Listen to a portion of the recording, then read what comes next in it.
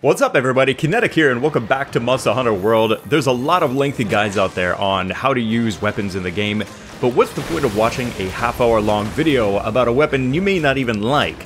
Well, I'm going to skip the laborious details and get to the core points on how you can quickly pick up any weapon and fight any monster in the game fast.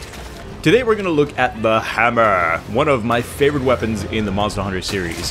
If you enjoyed this video and want to show your support, be sure to click the like button, leave me your thoughts in the comment section below, and subscribe for more videos like this. Let's get started.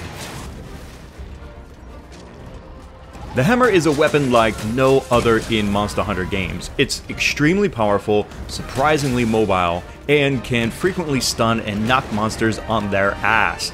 And there's nothing quite like the feeling of spinning around like a whirlwind barbarian in a three-way turf war.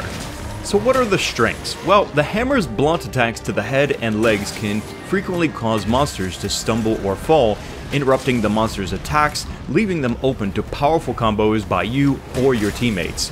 The downside? Because the hammer is a blunt weapon, breaking faces is easy, but cutting parts like the tail is pretty much out. The hammer sadly also has a short reach. You'll often have to be within butt sex range to actually hit the damn thing. This makes positioning and timing your attacks extremely important. But the pros certainly outweigh the cons, and I dare say having a hammer in your party is one of the best weapons you could add to your high rank hunt.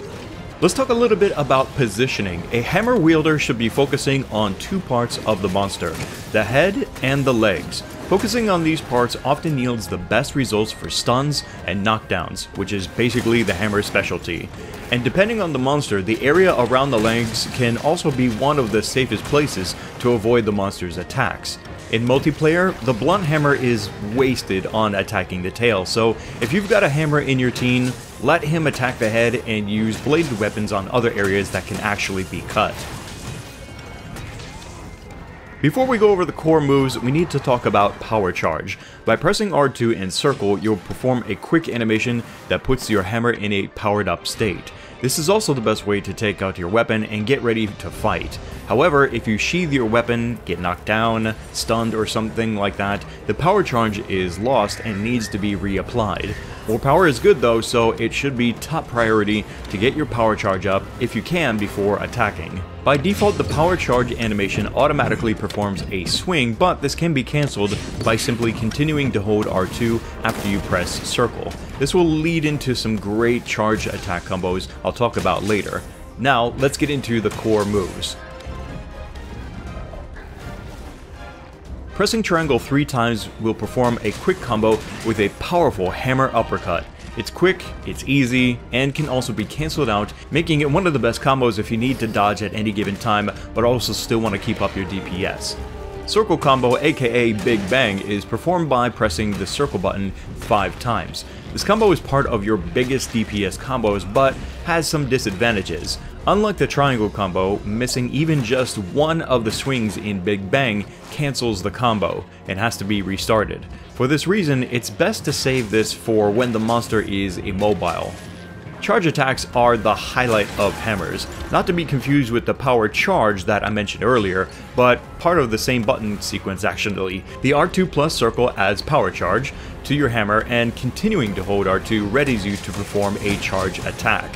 These charge attacks come in 3 levels and can change if you're stationary or moving. Level 1 charge performs a hammer hook, level 2 performs an uppercut, and the level 3 while standing still does a single Big Bang or brutal Big Bang while you have power charge. Moving with level 3 charge is the fun and dynamic whirlwind attack. By default, the whirlwind swings several times and then eventually ends in this awkward wobbly stuff, but there is a better way. While whirlwinding, you can press triangle to finish the whirlwind at any time with a powerful hit, and depending on which whirlwind swing you're on when you press triangle, it will change the style of the finishing attack. For example, pressing triangle after the first couple of swings will perform a hammer hook-like swing, or waiting as long as the 4th or 5th swing of the whirlwind, pressing triangle will perform a hammer uppercut. Triangle is also the best option to cancel the full whirlwind animation, so if you're out of position or you're in danger, use triangle to finish up the whirlwind and reposition.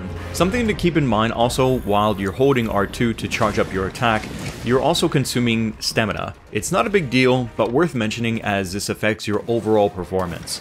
What's more fun than charge attacks? Flying charge attacks! Dropping from a ledge with a charge attack is fun and can be a quick way to launch a mount assault on your target. Sliding down a hill or running up walls will also perform an insane flying spin attack that can also result in mounting the monster.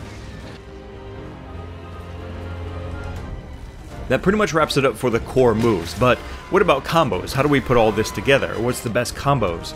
The short answer? Anything with Big Bang. There's several ways though that you can get the most out of this combo. With fights as dynamic as they are, I often find it easiest to get into position and into the combo starting with a level 2 charge attack.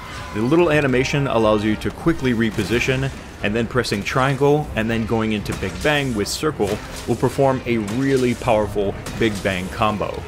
If you're already in position, you can also do this with a level 1 charge attack, which is slightly more powerful than the level 2 charge attack because Monster Hunter logic. And if the adrenaline is pumping and you forgot all of this in the heat of the battle, just press circle a bunch of times for the standard Big Bang combo and you'll still be doing really good damage in a shorter amount of time. All of these though are pretty lengthy, so use Big Bang and the variations when your target is immobile to get the most out of it.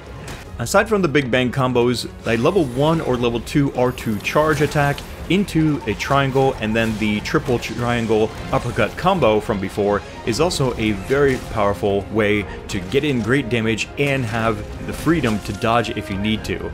If you're in the mood for some reckless fun, the whirlwind or flying hammer attacks are also great ways to deal a lot of damage and break faces. That's going to wrap it up for this video on the hammer in Monster Hunter World. Like any weapon in the game, there is no one way to use it, and being effective is really about adapting to the situation and learning the monster's attacks, regardless of the weapon that you're using.